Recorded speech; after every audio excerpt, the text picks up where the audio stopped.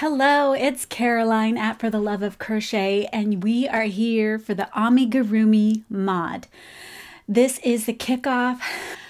We are so ready for spring and to bring new life to a pattern, and that can be Amigurumimod. Join us in this hashtag Craftably Ever After and I. We love challenging each other, and we would love to challenge you. Send us your pics in an email. I need mine in a couple of days in advance. So let's go over some dates and then I'll show you what I picked. So here are the dates.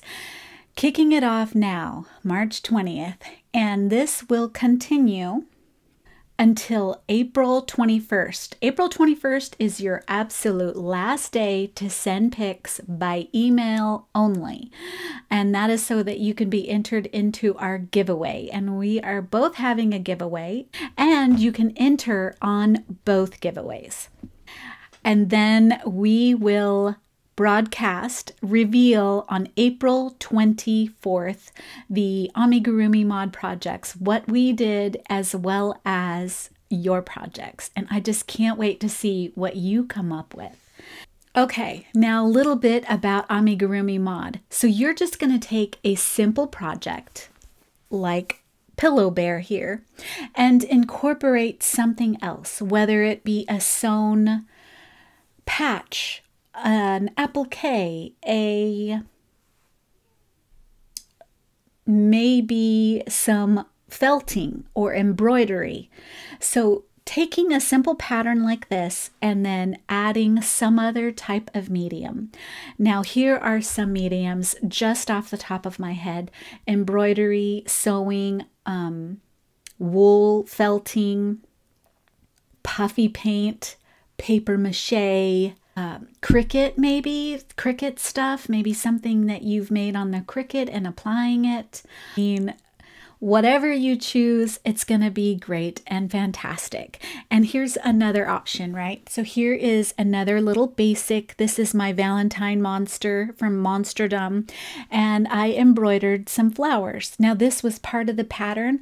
Oh, beading, jewelry. There's a other couple of types of modifications that you can do. So cute. Also, which is kind of cool, but DIY stuff. So adding something to the pattern that wasn't normally there, like here on my gnome. So I added this heart wood plate as his feet, modified. So it's very simple how you can embellish, improve, or modify your amigurumi project to be something unique and different. Okay, so here are some other projects with some embroidery. This is a great practice, these little eggs, and then you practice your embroidery. This was my first embroidery project. I did this last year, and I put these out because of Easter around the corner. And yeah, so these little projects I got from Zines and Rogers. See, she has a tutorial for this egg and the embroidery. Okay, are you ready to see what I picked as my pattern to modify? Here it is. And then I'll show you the giveaway. This is what I'm choosing as my amigurumi project to modify. But not only am I going to modify it in what it is, this is actually a kangaroo. I'm going to completely change it from not a kangaroo. It's no longer going to be a kangaroo. So I'm going to change this to be something else. And I went to Hobby Lobby. Everyone's talking about their Hobby Lobby clearances that is early. Not me, not here. And I'm so glad and thankful because I don't need more yarn right now. But I went to go look. So this is something that I picked up. They had this beautiful lace with this pearl. The end here got crinkled up, but it's really pretty. I bought this whole roll for $1.29. So this was on clearance.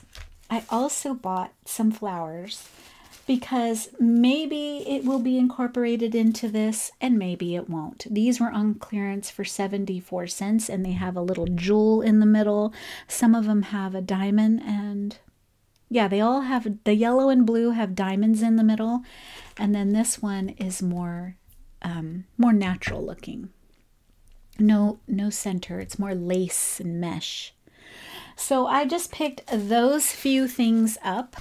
Oh, by the way, I got this pattern off of Ravelry. So it's only available on Ravelry, I believe. So I plan on incorporating some sewing and, of course, modifying the pattern completely from what it's supposed to be. You're not gonna recognize it. At least in my thoughts. It should be unrecognizable. Like, that's that pattern? And so I'm going to try and incorporate some sewing, of course, because that's what I'm getting into right now. I would like to incorporate beads and jewelry and embroidery. Oh, and of course, cross stitch. You can also try and incorporate cross stitch. I know a lot of patterns, like you could cross stitch something in your pattern. You just take a pattern and... Well, I've never done cross stitch, but you can definitely cross stitch, and there are actually patterns with cross stitch in them. Okay, now for the giveaway. You can enter on both Craftably Ever After and my videos by submitting your pictures through email only. And this is the prize. This book, this one has my name on it, but this one is for the giveaway. Your own spring gnome book. And this is where I got the pattern for this gnome. And a $25 Etsy card.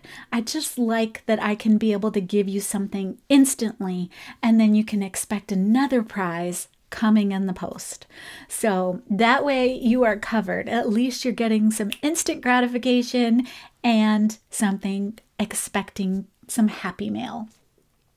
So that is the giveaway. Go and check out Craftably Ever After. Find out what she picked as her modification. And be sure to tag us on Instagram, Amigurumimod. And we can try to help you. Like, what patterns you're thinking about. What can we suggest? And I'm not sure if we're going to show our projects, our thinking and our process each week. We haven't decided that yet, but if I do decide to share my bits and pieces as we go, I will let you know. And let's have fun, let's encourage one another, and we shall see you soon.